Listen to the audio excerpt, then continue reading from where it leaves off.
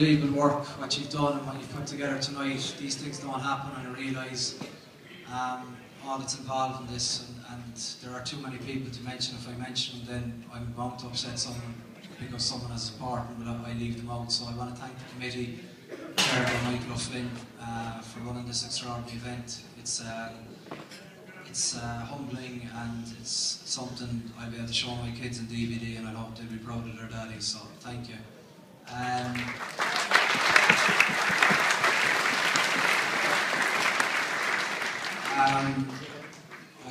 It's great for me to have the family here. I've a young brother who's moved to Perth, and I think that's the downside of rugby. For the last probably 15, 16 years, you kind of go into a bubble and you live life from game to game, and I haven't spent as much time with brothers, so it's great that my full family is here, my brother-in-laws, my parents, and obviously my great wife, who makes me happy off the pitch and makes it easy to go home to a happy home. So thanks, Jess, for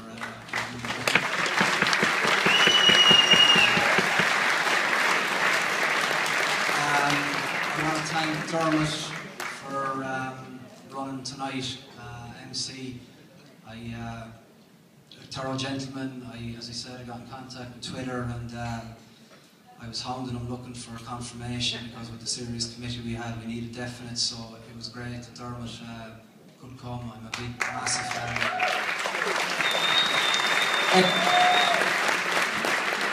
It's sad to admit, but a lot of my weekends, if you'd spend, the highlight has been watching X Factor, but I'm out there, I'm an open fan.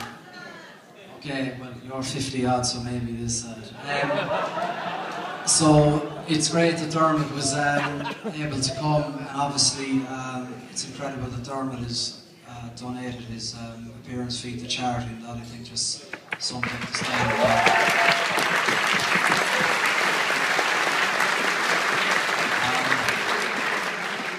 Obviously, I think the level of professionalism hit a new level when Michael and Nia Flatley became involved. I think Jerry Flannery is especially jealous of the fact that you're here, Michael. I think he fancies looking like you in maybe 20 years' time. But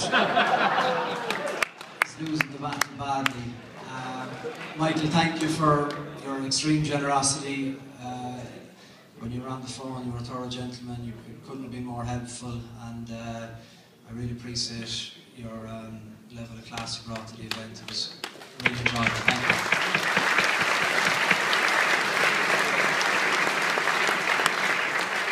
And to Minister Phil Hogan, representing the government, I know how into sport you are, Phil, and I just want to thank you for taking time out of your busy schedule to come over here. It's really important. I think that someone of your stature is here, and I'm delighted that you could attend tonight. Thank you.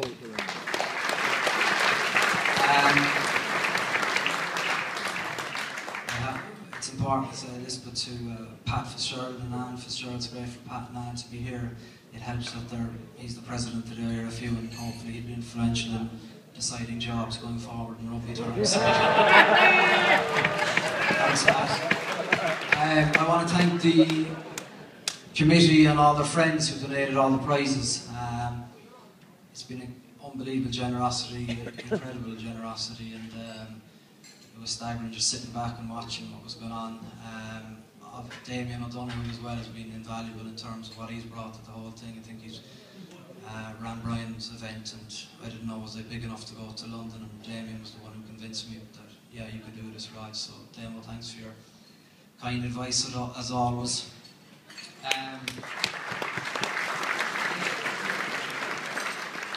I'll finish up with just my teammates, just how important you were to me, are to me, and everybody that I've played with is I have a special bond with them, and they mean so much to me. And you know, I don't think people don't understand it, but I think when you play for a team like Munster, you play for Ireland, there's a special bond between players, and I'm so grateful for the friends I have in the room. I think every single one of them sat at the table for me and entertained clients, and obviously for the people who have paid to come here tonight. But for my teammates, it's just a continuation of where we were on the pitch. special people passed on from the likes of Olive and Claude down to our generation. I hope we pass it on to the newer generation, and I'm very grateful for being part of that. All right. All right. All right. Ladies and gentlemen, please be upstanding, Ronan. It was great, wasn't it?